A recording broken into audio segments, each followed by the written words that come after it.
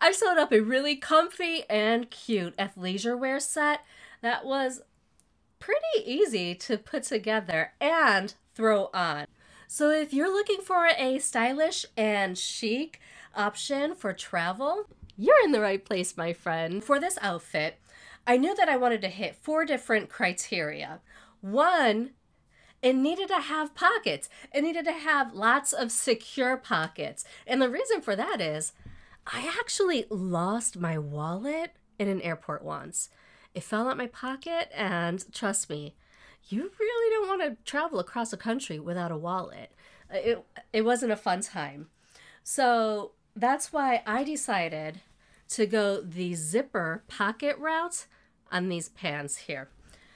The second thing that I really wanted, I wanted something that was going to be super comfortable to wear. Because, I mean, let's be honest, I have a lot of badunkadunk. And if I have to squeeze it into a tiny little airplane seat, I don't want my clothes to be tight. They need to be comfortable. So that was reason number 2. Number 3, I wanted something that looked intentional and put together. When I'm traveling, I don't want to be self-conscious about who I might see, who I might run into.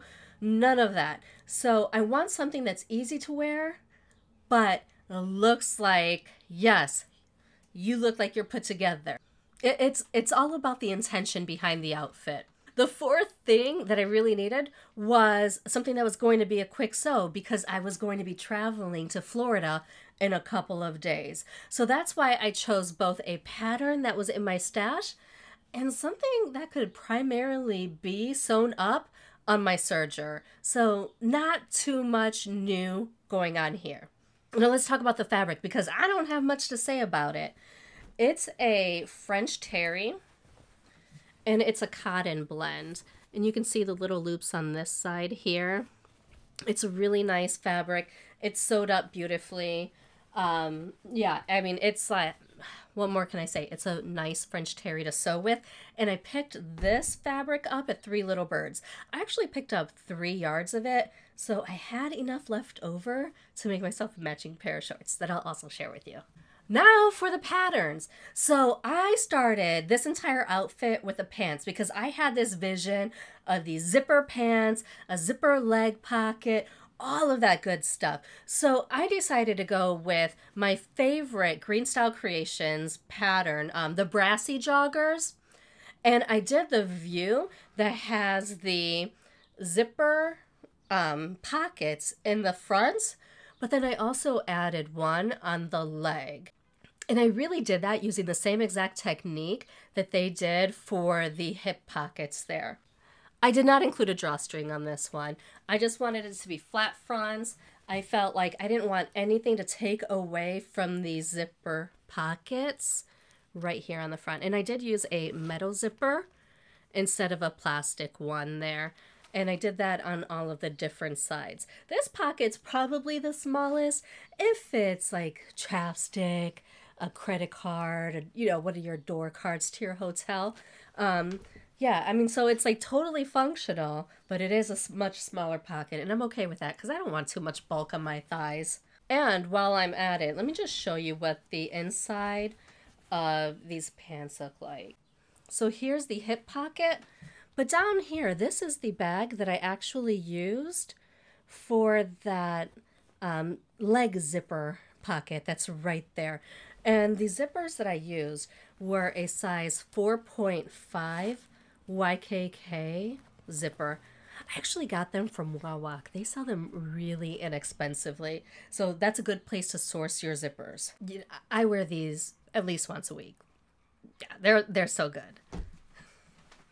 Now, the reason why I really like this GreenStyle Brassie joggers pattern is because you can take multiple measurements, not just your standard waist, hips, and length, but they have thigh measurements, they have calf measurements. So if you have heavier thighs like I do, it's really helpful because you could just grade from one size to the next, or you can grade in from one size to the next.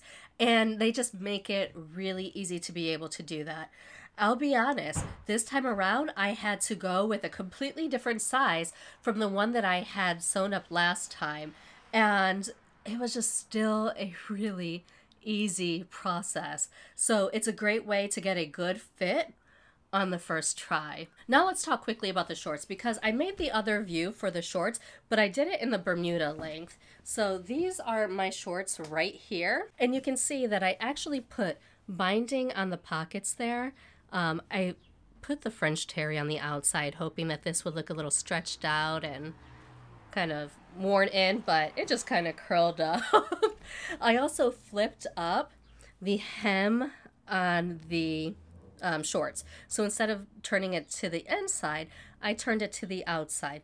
Now, I kind of wished that I hadn't sewn over it with that black zigzag.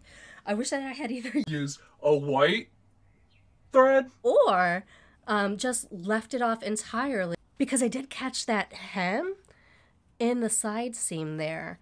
And so, I mean, it would stay turned up, but it might have given me that more like kind of worn in look that I was going for. Now let's talk about the top. So this top is also a GreenStyle Creations pattern. It's their Studio to Street pattern, but I did the version with the long sleeves. I just left that long sleeve off. I mean, it does have a grown-on dolman type of sleeve on it, and I felt like that was just sufficient for what I was going for. Also, I did lengthen this top by 1.5 inches. And if I'm honest, next time I'll add an additional 2 inches. And the reason is because I feel like this top is just a little bit too short. But also, I'd like to make a deeper hem. And you can see here, you see how my hem curls into the inside? Well, it does that while I'm wearing it, so it makes it just a little shorter as well. And it's just a regular 5/8 hem, I believe. So that's something to consider if you're going to make this top. I mean, just make that hem a little deeper, please. Thank me for it later. By the way, if you like this video and learning about nice, comfy, chic patterns that you can make up, definitely subscribe, because I like to do those kind of videos often. And you all, we need to talk about something that a lot of people struggle with, and that's actually how to match up plaids like this. And you can see I've matched it across that side, the back, and then back around. This is so much easier than most people make it seem. I mean, look, let me just give you the trick, okay? We're gonna take this down to the cutting mat. When you're laying your pattern down on your fabric, the most important thing that you're going to want to pay attention to is the most predominant line in the pattern on your fabric. And for me, when I'm looking at this fabric, it's these white stripes that really stand out for me. And so that is the only thing that I'm going to focus on matching up. I don't care where it lands on the squares. As long as these lines match up, your garment is going to look amazing.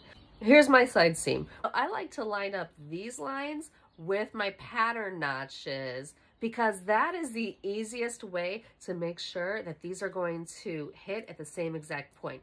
So I line this up with my front leg side seam pattern notch, and then I line this side up with my pattern notch, and I'll cut the fabrics, making sure that I am cutting identical pieces for both front legs and back legs. And when you do it that way, you'll see that your crotch seam will line up, as well as your side seams here. So here's something that I would like to note. Sometimes when you're matching up the side seams, your pieces can be just a little off. And you can see that this one, I didn't quite nail this right here. What I could have done was pin that a little better and then slightly stretch the fabric.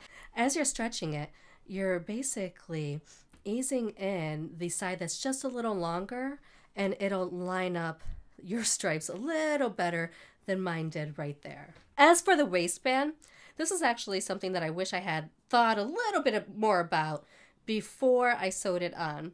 So after I had it all sewn up and, you know, in around the whole waistband, I wish that I would have just shifted this square a little over so it would have been right in the middle of this one. And so that way in the front, I have that continuous gray block kind of going up. It was a missed opportunity. I'm okay with it though. All in all, I have to say, I really do like this outfit a lot. Enough that I'm wearing these pants. Well, I'm wearing all three of these pieces throughout the entire week, every week. So, I mean, I think it was just a really good make, and I would highly recommend these patterns to anyone who wants to sew them. And did I mention that they're actually pretty size inclusive? If you have any fun tips or tricks about matching up the lines on plaids that maybe I haven't considered, drop it down in the comments below and teach me a thing or two. I'm always happy to hear how you guys improve on processes. And you all, if you enjoyed this video, definitely check out this one right over here. It's the last dress that I made with leather accents, and I gave you some leather tips in there that you might actually enjoy. And until next time, I sincerely hope that you find joy and have a wonderful day. By the way, if you like to know about good